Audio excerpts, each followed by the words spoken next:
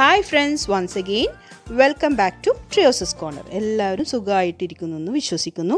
എല്ലാവർക്കും വേണ്ടി പ്രാർത്ഥിക്കുന്നു. അപ്പോൾ ചില സമയത്ത് നമ്മൾ ഫുഡൊക്കെ കഴിച്ച് നമുക്കൊരു മധുരം കഴിക്കണം എന്ന് തോന്നും. നമുക്ക് പുറത്ത് പോയി വാങ്ങിക്കൊണ്ടുവരാൻ പറ്റില്ല. ചിലപ്പോൾ വീട്ടിൽ ചോക്ലേറ്റ്സോ വേറെ മധുരങ്ങളൊന്നും ഉണ്ടാവില്ല. അപ്പോൾ എന്ത് ചെയ്യാൻ പറ്റും? മിക്കവാറും വീട്ടിൽ കാണുന്ന ഒരു ഇൻഗ്രീഡിയൻ്റ് ആണ് ക്യാരറ്റ്. അപ്പോൾ ക്യാരറ്റ് കൊണ്ട് പെട്ടെന്ന് കുക്കറിൽ നമുക്കൊരു ഹൽവ ഉണ്ടാക്കാൻ പറ്റും. അപ്പോൾ ഇങ്ങനെ ഉണ്ടാക്കുക. ഞാൻ ഇവിടെ ഒരു 3 മീഡിയം സൈസ്ഡ് ക്യാരറ്റാണ് എടുത്തിട്ടുള്ളത്. അതിൻ്റെ സ്കിന്നൊക്കെ ഒന്ന് കളഞ്ഞ് കഴുകി ഗ്രേറ്റ് ചെയ്തെടുക്കണം. ഗ്രേറ്റ് ചെയ്യുമ്പോൾ ശ്രദ്ധിക്കാനുള്ളത് നല്ല വലിയ ഹോൾസിലും ചെയ്യരുത്, തീരെ കുഞ്ഞു ഹോൾസിലും ചെയ്യരുത്. അതിൻ്റെ മീഡിയം സൈസ്ഡ് ഹോളിൽ ആണ് ഗ്രേറ്റ് ചെയ്തിട്ടുള്ളത്. അത് ഞാനൊരു കുക്കറിലേക്ക് ഇട്ട് കൊടുത്തിട്ടുണ്ട്. അതിലേക്ക് ഒരു 1.5 കപ്പ് പാലാണ് ഇട്ട് കൊടുത്തിട്ടുള്ളത്. പിന്നെ 1 കപ്പ് പഞ്ചസാര ചേർത്ത് കൊടുത്തിട്ടുണ്ട്. 1/4 കപ്പ് കണ്ടൻസ്ഡ് മിൽക്കും കൂടി ചേർത്ത് കൊടുക്കുക. അപ്പോൾ അതിന് അത്യാവശ്യം മധുരം ഉണ്ടാവും. ഞാൻ നന്നായി മധുരം കഴിക്കുന്ന ഒരാളാണ്. അപ്പോൾ ഇത് അത്യാവശ്യം മധുരമുള്ള ഹൽവ ഒക്കെ പറയുമ്പോൾ ഹൽവ പായസം അതിനൊക്കെ അത്യാവശ്യം മധുരം വേണം, അല്ലെങ്കിൽ ഒരു ടേസ്റ്റും ഉണ്ടാവില്ല. ഇനി അതിലേക്ക് ഞാൻ ലേശം ഇവാപ്പറേറ്റഡ് മിൽക്ക് കൂടി ഒഴിച്ചു. അത് ജസ്റ്റ് ഒരു ഓപ്ഷനാണ്. നിങ്ങൾക്ക് വേണമെങ്കിൽ മാത്രം ചെയ്താൽ മതി, ഇല്ലെങ്കിൽ കുഴപ്പമില്ല. പിന്നെ ഞാൻ അതിലേക്കൊരു ടീസ്പൂൺ ഏലക്കാപ്പൊടി കൂടി ചേർത്ത് കൊടുത്ത് നന്നായി ഒന്ന് ഇളക്കുക.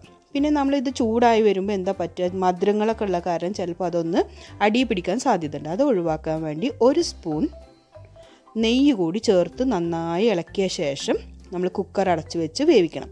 ഒരു 2 വിസിൽ വരുന്നവരെ വേവിക്കുക.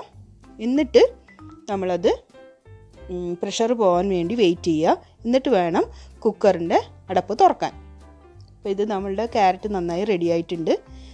ഇനി നമുക്കതിലെ വെള്ളമുണ്ട്, കാരണം പാലും പഞ്ചസാരയും എല്ലാം കൂടി ഒന്ന് അലിഞ്ഞ കാരണം, ഈ പഞ്ചസാരയും മിൽക്ക് മെയ്ഡൊക്കെ കൂടി ഉള്ളത് കാരണം, കണ്ടൻസ്ഡ് മിൽക്ക് ഉള്ളതല്ലേ, അപ്പോൾ എല്ലാം കൂടി ഒന്ന് ഉള്ള കാരണമാണ് ഈ വെള്ളം. അതൊരു നോൺ സ്റ്റിക്ക് പാനിലേക്ക് മാറ്റി നമുക്ക് ആ വെള്ളം നന്നായിട്ടൊന്ന് വറ്റിച്ചെടുക്കണം.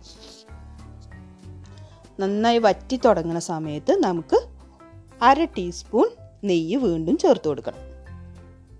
ഇതിപ്പോൾ പെട്ടെന്ന് ഉണ്ടാക്കാൻ പറ്റുന്നൊരു സ്വീറ്റാണ്. നമുക്ക് കഴിക്കാൻ മാത്രമല്ല, പെട്ടെന്നൊക്കെ ഗസ്റ്റ് വരുമ്പോൾ നമ്മൾ വീട്ടിൽ ചിലപ്പോൾ ബേക്കറി ഐറ്റംസ് ഒന്നുമില്ല, അല്ലെങ്കിൽ വേറെ ഒന്നും നമ്മൾ ഉണ്ടാക്കി വെച്ചതില്ലെങ്കിൽ ഇത് കൊടുക്കാം. അതുപോലെ ഈ കൺസിസ്റ്റൻസിയിൽ വേണം നമ്മൾ സ്റ്റൗവിൽ നിന്ന് മാറ്റി വെക്കാൻ. കാരണം ഇങ്ങനെ സ്പൂണിലെടുത്താൽ പെട്ടെന്ന് വീഴരുത്, കാരണം തണുത്ത ഒന്നുകൂടി അത് മുറുകി വരും. അപ്പോൾ ഈ ഒരു സമയത്ത് നമ്മളത് മാറ്റി വെക്കണം.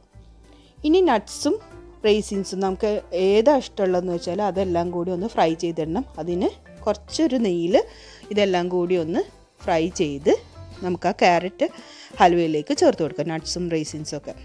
കാരണം ക്യാരറ്റ് ഹൽവ കഴിക്കുമ്പോൾ ഇടയിൽ നട്ട്സൊക്കെ കടിക്കാൻ കിട്ടുമ്പോൾ നല്ലൊരു ടേസ്റ്റാണ്.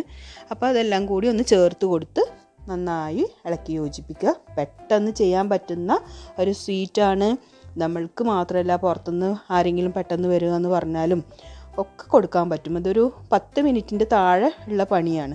അപ്പോൾ എല്ലാവർക്കും ഇഷ്ടമായി എന്ന് കരുതുന്നു. ട്രൈ ചെയ്യുക, പെട്ടെന്ന് ചെയ്യാൻ പറ്റും. കുട്ടികൾക്കും ഒക്കെ ട്രൈ ചെയ്യാൻ പറ്റുന്ന ഒരു റെസിപ്പിയാണ്. ട്രൈ ചെയ്തിട്ട് നിങ്ങളുടെ അഭിപ്രായങ്ങൾ പറയാം കേട്ടോ. അപ്പോൾ വീണ്ടും പുതിയൊരു വീഡിയോയിൽ വരുന്നവരെ എല്ലാവരോടും bye bye. Thank you for watching. Stay safe.